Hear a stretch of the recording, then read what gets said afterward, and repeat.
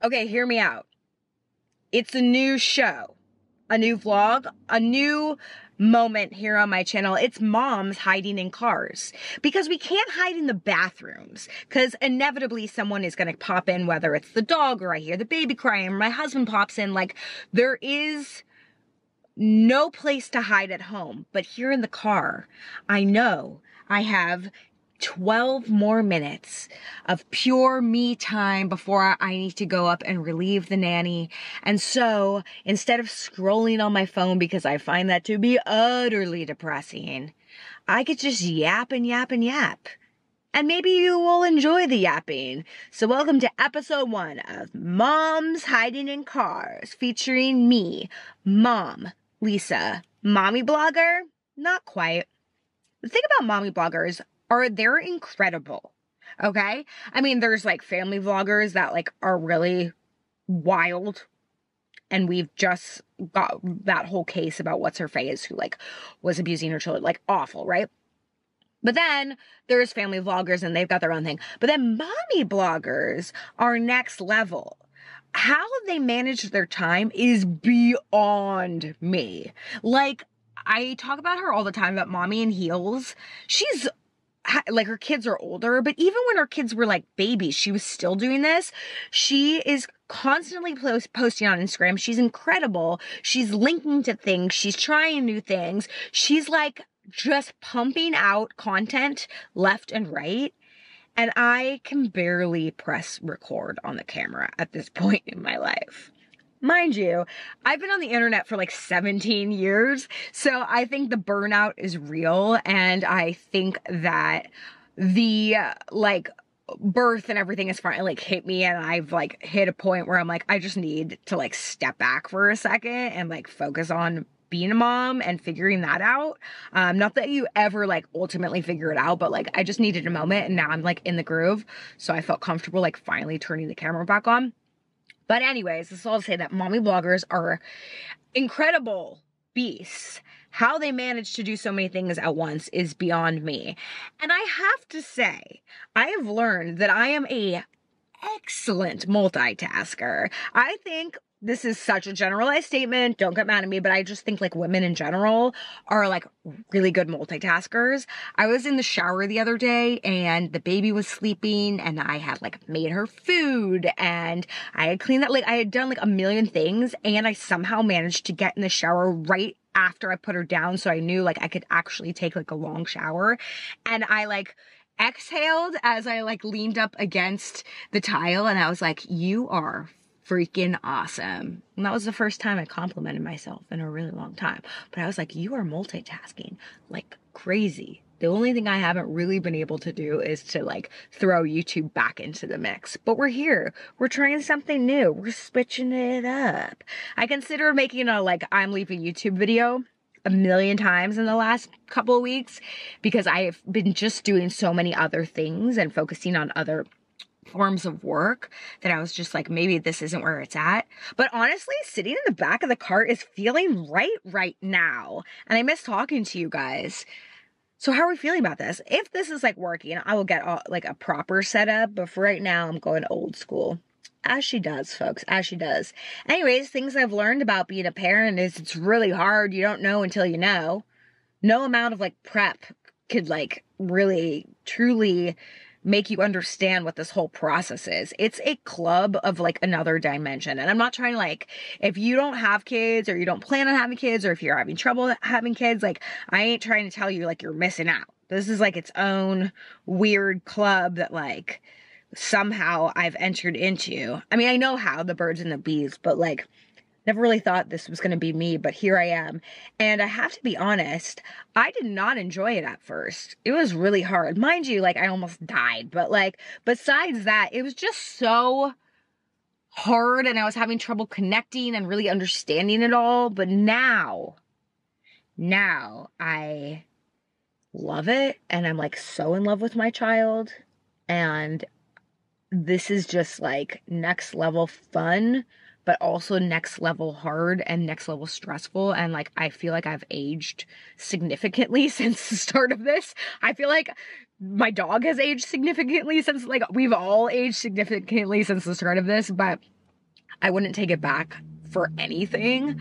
But that being said, like, talking about mommy bloggers, there's a few like mommies that I follow who, like, right off the bat after having their kids are like on the internet being like, this is the greatest thing I've ever done. I've never felt more joy. And like, I really hope that for them, but I just wanted to make the statement that, like, I call BS.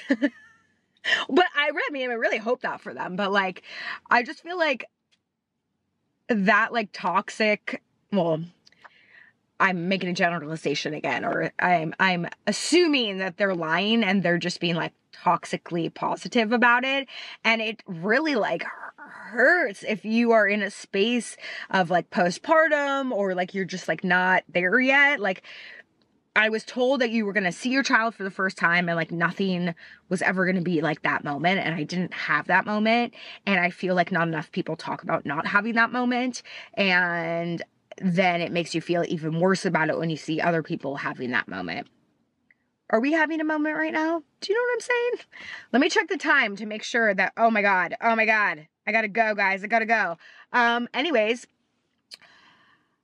So yeah, I've kind of been like trying to stay off the internet because I just feel like it so misrepresents the reality of everything, which we all know.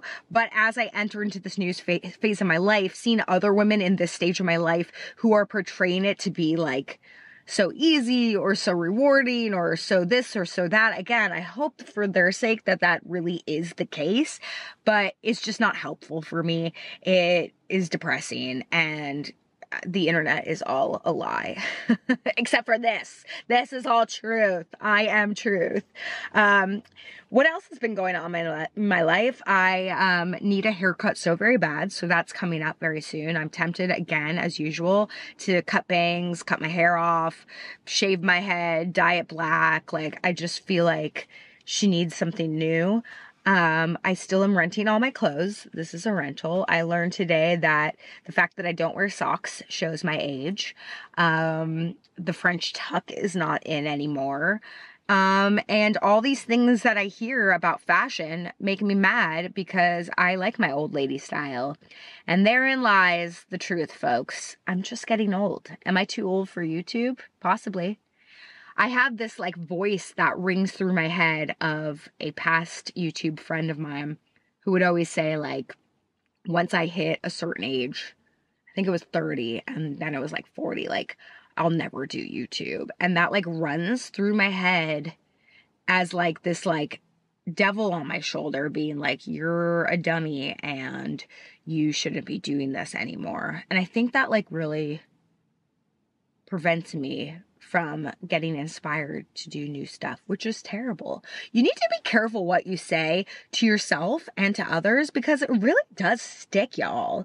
It really does stick. Sometimes things that like happened to me in my childhood still like, or things like people said to either me or around me, like still stick in my head. You know what I mean? Like, someone once made fun of my hairy arms, and like ever since I've been shaving my arms. I had like really thick hairy arms, and I like think about this as I'm like raising my child. Like, she's probably gonna have hairy arms and someone's gonna say something to her and then she's gonna shave her arms. You know? Aren't you glad I turned back on the camera watching The Bachelor? Except I had watched it over the course of 3 nights because the minute I sit down at night, I can watch like 15 minutes of TV and then I'm like knocked out. My child started eating solids, so that's super fun. I am learning how to like make her food. I'm not doing baby-led weaning, but I'm not doing full puree. I'm doing somewhere in between, and it seems to be working really well for her. She's like a tank and like can literally eat anything. So far, she just chomps and chomps. She's got 2 teeth, but those gums are strong and they are willing to go to town so that she can devour anything I give her. We tried peanuts for the first time, and so far we're on day 3. She hasn't had a reaction to it, so we're in the clear with that. Was that terrifying? Absolutely. Did I just go for it? Absolutely. She's sleeping pretty well. Yeah, all is well. Except for the fact that I literally have 2 minutes and I have to go. And herein lies my never-ending problem. Or gift. You know what? It's a gift. We're going to turn that around and say that it's a gift. But I feel like I'm just constantly rushing from one thing to another, and I'm just like always on this like never ending schedule. And that is why I'm talking so quickly. Also, I had so much coffee. So anyways, thanks for joining me in the back of the car as I hid for those last 15 minutes. 10 minutes here in this video. I love you guys. I am happy to be back. If you want to see more of this, maybe I'll invite other moms to sit back here and hide in the car with me. First up will definitely be Tracy, who is texting me nonstop, and I need to get back to her. Because her and I share a nanny, which is like the greatest thing ever. Nanny share. Last piece of advice, nanny share is amazing for so many reasons, mostly because financially it really, really helps out. But that being said, don't nanny share with your best friend because then you can never see them. You know what I mean? All right, see you next time. Bye.